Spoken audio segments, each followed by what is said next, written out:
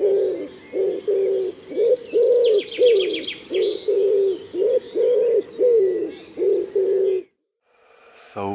this is Adam from Ecowise. We're here in the morning, beautiful sunshine towards the end of November, and listen to the sound of the ivy, Hydra helix. That sounds strange because you maybe don't think plants make sounds, but all of these insects, they're mostly bees and flies, buzzing, buzzing, buzzing, feeding on the nectar. Is that the sound of the insects or the sound of the plant? Well, obviously it's the insects, but this is a sound that you hear around ivy at this time of year, and there's a certain smell that I can smell as well. Strong smell. Kind of sweet, but almost a bit meaty. You know, at this time of year there's not that many things that are flowering, and this is a rich source of food for these insects. But again, if you're limited in thinking about this, you think, well, it's the sound of the bees. But if you see things in a more interconnected way, you start realizing actually this is the music of the ivy plant itself.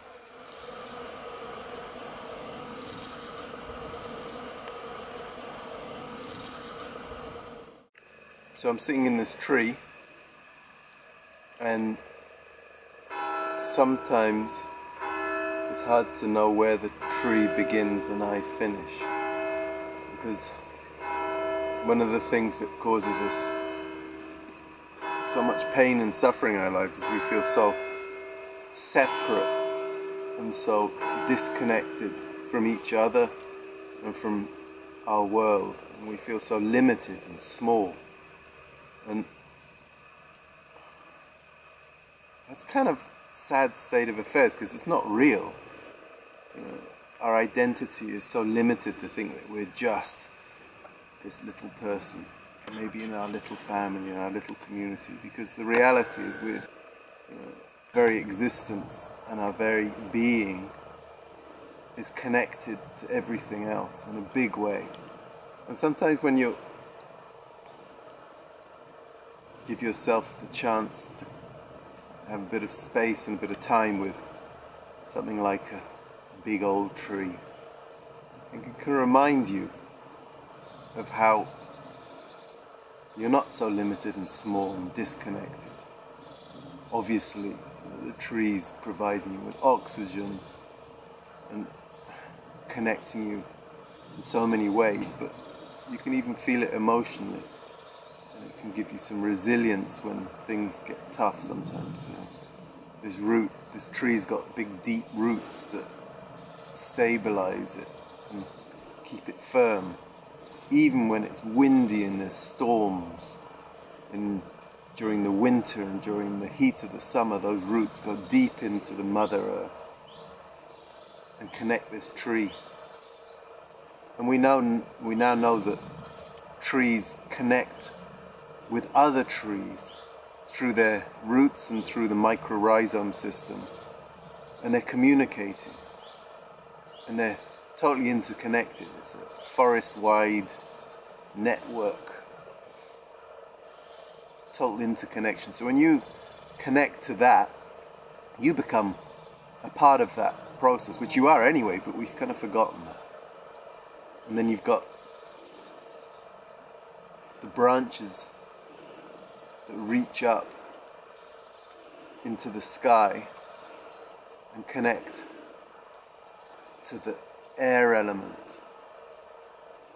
And again, those branches are flexible. They move around, you know, when it's windy they don't stay still, they're flexible and they're pliable, and they don't necessarily try to resist the wind, they go with the wind. So these are elements in nature that we can connect to,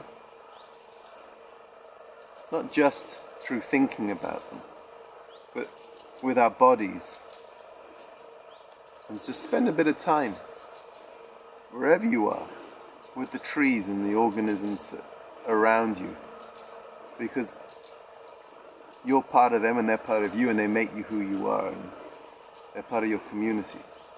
And when things get a bit tough, it's nice to not just look at a tree, but listen to the sound of it. Like we heard the sound of the bees, but was that the sound of the bees, or was it the sound of the ivy, of the flowers that they were feeding on? Listen to the sound of the tree. You listen, sometimes you can almost hear, I feel, the sound of the sap coming up from the roots. Feel it, touch it. Feel its temperature, feel its texture. This is an oak, so it's got quite a rough bark, but it's really nice, tactile sense. It's really nice to feel it. And it's got a nice temperature. It feels like the same temperature as my body. I don't know why. I wouldn't expect that, but it feels like the same temperature as my hand. So connect to the place that you are and the organisms that are there in a deep way. Why not? It's fun too. Okay. So, cool thing about biodiversity isn't just all the stuff that it gives you, provides you with to keep you alive on the planet, the food and the clean air and all the rest, and the medicine and this, that and the other. It also inspires and informs us in terms of so many other things. For instance, stories. So many of folk tales in Europe and Central Asia and Russia, North America. So many stories and folk tales and fairy tales involve different ecosystems, whether it's going up into the mountains and what happens when you get to the mountains, or going into the marshes, or canoeing off down the river, or swimming to the bottom of the lake in the mist. Or in Europe we're particularly familiar with fairy tales that involve going into the woods. And when characters go off into the woods, they leave the world that's known and they enter a world of mystery and magic, where the limitations of what they're used to change and the rules of the game change. And still today, one of the wonderful things about biodiversity is it connects us to our imagination. There's so many things that are new to us and that inspire us and form us, whether it's our stories and our tales that we tell can be told in many ways. They can be told in words, they can be told in dance, they can be told through song and music, through sculpture. So many different ways we can tell stories. And if you spend a little bit of time,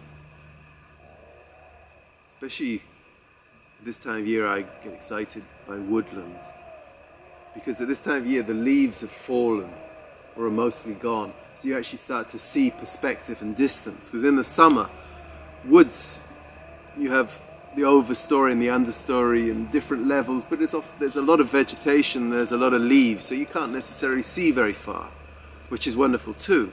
But at this time of year you start getting perspective, you start seeing further. You can actually, there's more chance perhaps of seeing some big creatures running away, and maybe you hear it and you see it, but you're not quite sure where it is because you can't see it that well. And was it a wild boar or was it something else? Because it looked like it had the body of a person, but I don't know what it was, but it was over there, I think I heard it, and you could maybe follow it, and maybe you start getting lost in the woods. So your whole idea of what's reality starts to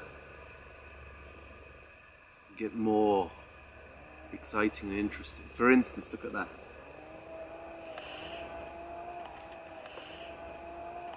me, I don't know if you can see what I can see there, but that's a pretty beastie. Look at that. I can see eyes, the kind of distorted mouth, and it's kind of a bit spooky. And wow, beginning of a story. What happens if you put your hand inside there? What you would discover, maybe something, a treasure that's been hidden in there. If you had the courage to go beyond the limits of what you know. You had the courage to explore beyond what we're familiar with, to get out of our routines and our habits and our patterns. And that's where stories start to begin.